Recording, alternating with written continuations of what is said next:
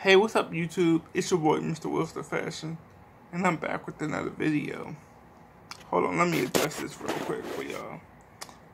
So, as y'all can see in the title above, I just want to give y'all a little health update and how I'm feeling today.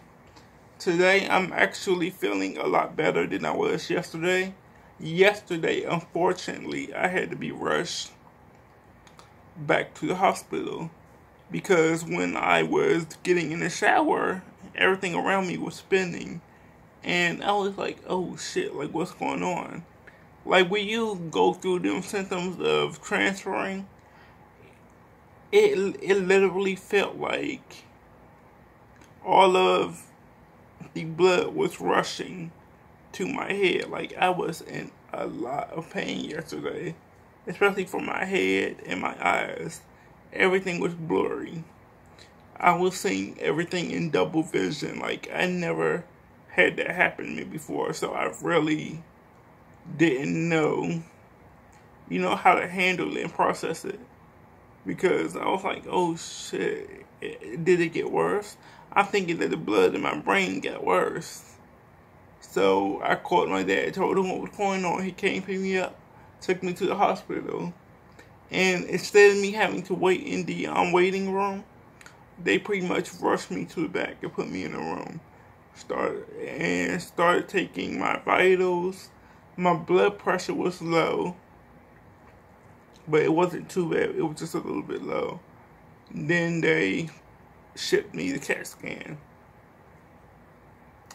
Y'all, when I tell you I was nervous as fuck, I was literally nervous as fuck. Because of the fact that, okay, I already have a CP. And us people with CP, we do not need to fall. Like, a fall is traumatic for us. Because our muscles and body don't flow like every other person. Which, y'all can hate me for saying it that way. But it's reality, it's truth, it's facts. A lot of people will agree with me on that. But, yeah, like, I was really nervous because I'm already disabled. I have cerebral palsy.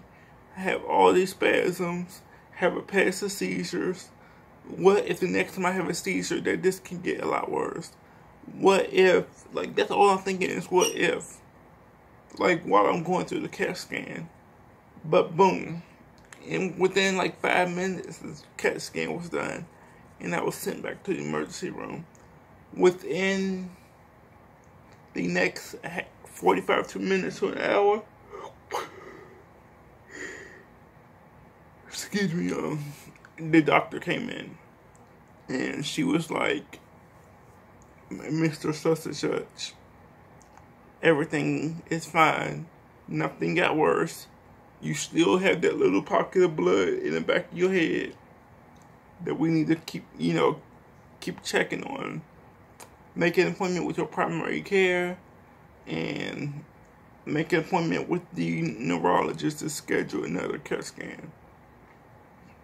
Okay, boom. I called my father. He picks me up 30 minutes later, like literally 30 minutes later. And he says, hey, you're going to my house tonight. And I'm like, okay, I'm going to your house. Why? And that's honestly, I do see what he was talking about because he wanted me to go to his house so he wouldn't have to be worried about me. Because I get it, he's a parent. A parent is going to worry about their kid, especially when their kid has a head injury. So my father made sure he picked me up, offered me some food, but honestly, y'all, yesterday, I did not have an appetite at all. All I wanted to do was go to sleep, which I should have ate something, because that may would have helped a little bit, but at that moment in time, my mind was made up. I'm not eating. I'm going to sleep, and that's what I did. I went to sleep. This morning, I woke up, went to the bathroom. I wasn't dizzy, but I did still have a headache. My father asked me, like, what did you want to do? Did you want to go home? Did you want to stay a couple more days? I said, no, I'll go home. And now I'm home. I'm back. And I'm feeling okay now. Like, since I've been home, I washed the dishes, cleaned up a little bit. Still got a lot more to do. But I'm getting back into the swing of things. Like, I thank the people that checked on me. I think the people that have been concerned. It really means a lot. I just hope that nothing like that happens again, because honestly, y'all, that shit was scary. I was really scared, but everything is fine now, y'all. I'm back. I'm better than that. Well, I'm not better than ever yet, but I will be. And yeah, that's pretty much it, y'all. Like, comment, and subscribe. Oh, also, please, please, please, please, tell me if you had a experience where you failed, lost consciousness, or had to be rushed to the hospital.